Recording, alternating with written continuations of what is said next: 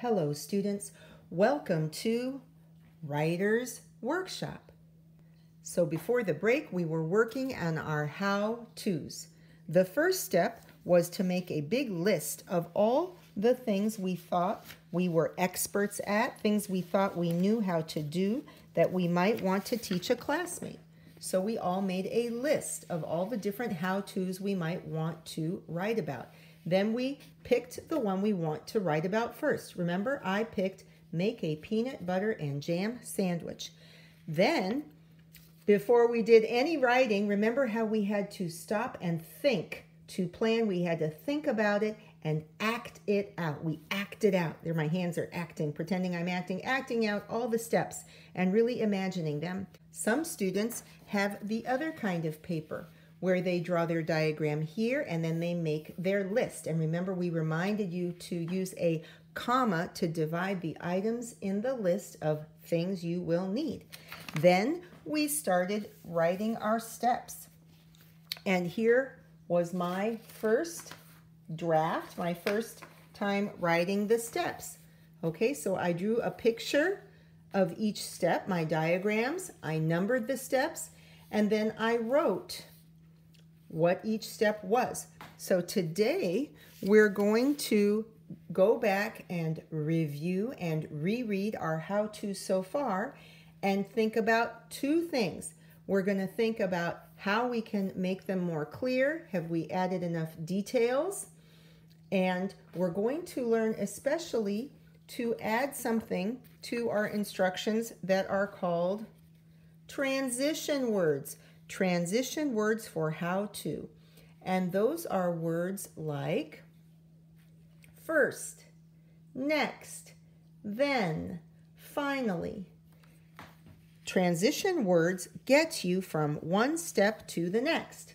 Okay, so we're going to see how we can add transition words like first, next, then, finally to our steps. And at the same time, we're probably going to do a little bit of editing.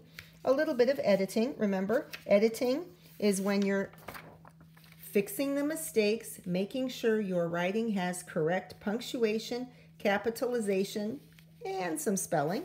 Because some of you noticed right away when I started writing last week that I had some mistakes. So let me go back and review, reread. Because remember, the very first thing you do every day when you go back to your writing is review and reread.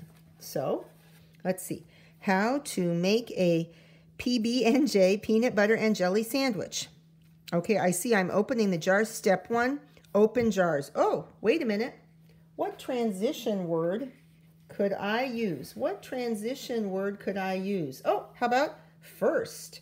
And also, I didn't start with a capital. I didn't end with a period. So let me go ahead and make that correction. And we're just going to go step by step and see how we can add transition words and how we can edit. So I'm going to put a little caret, capital F. First, open, I forgot a word.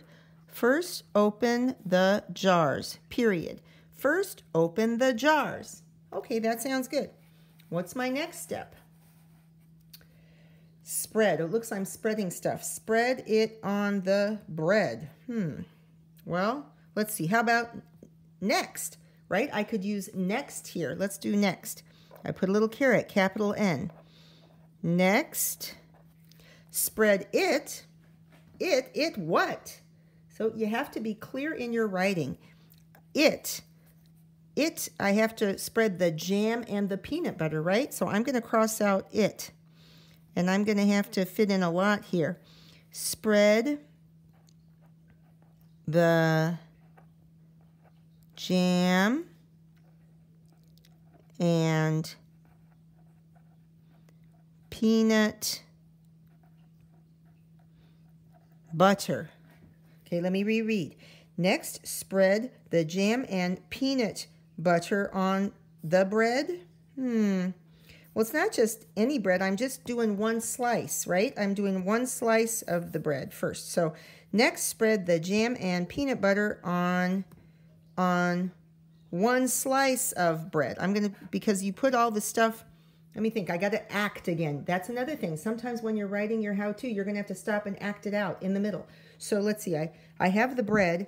I put the jam on and the peanut butter on that bread. I don't just put it all over the place. Okay, hold on. Let's see. On one slice of bread, period. Okay, let me reread. Next, spread the jam and peanut butter on one slice of bread. Wait a minute. When I'm really acting this out again, I'm realizing I actually put jam on one slice of bread and peanut butter on the other. So I've really got to fix this. Let's see. Next, spread the jam. I'm going to cross that out. The jam on one slice of bread. Then spread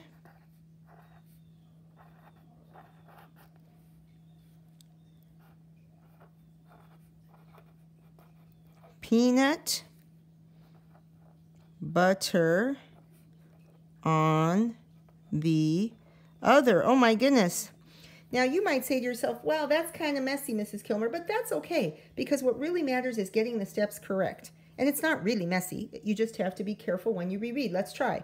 Next, spread the jam on one slice of bread. Then spread peanut butter on the other. Yes, that makes sense now, right? Okay. And oh, hey, I was able to use two transition words. I used next and then. Okay, let's go on to the next step. Put it together and cut it. Oh, okay. Well, what's the problem here? I don't have a transition word. Let's see. I could use then or next again. Maybe I'll use next. Next. Put it together and cut it. Period. But wait a minute. I put next, put it together and cut it. But cut it how? I really cut it in half, right? So maybe I need to add that. Cut it in half. Now I can have my period. Now that makes sense. Now that's seeming more clear. Okay. Let's go on to step 4. Oh, you know what? Maybe I should reread it all just to be sure. Hold on. Number 1. First, open the jars. Step 2. Next, spread the jam on one slice of bread. Then spread peanut butter on the other. Step 3. Next, put it together and cut it in half. Okay, last step. So there I am enjoying my yummy sandwich, and I wrote eat it. Okay, so what transition word would work here? Finally, right? So hold on. Let me put a little caret there.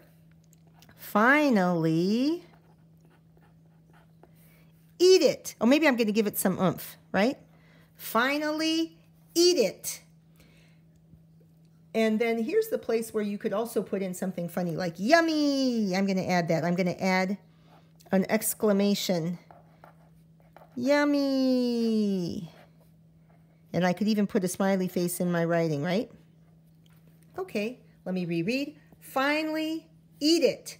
Yummy. Okay, you know what? I think I need a little comma here because when I say it, I pause, don't I? Finally, eat it.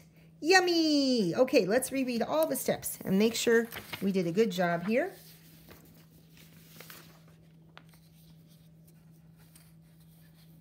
How to make a peanut butter and jelly sandwich. First, open the jars. Next, spread the jam on one slice of bread. Then spread peanut butter on the other. Next, put it together and cut it in half. Finally, eat it. Yummy. So, there you go. Now I want you to keep in mind today we talked about putting transition words in our writing, right? Remember, transition words get you from one step to the next. So we talked about having transition words, and also while we were putting in our transition words, we were doing a little bit of editing, a little bit of fixing the mistakes, right? We wanted to make sure that our punctuation, right? Our periods were there, and that our capitals were there to start each sentence. So today was all about transition words and a little bit of editing. Okay, off to your writing.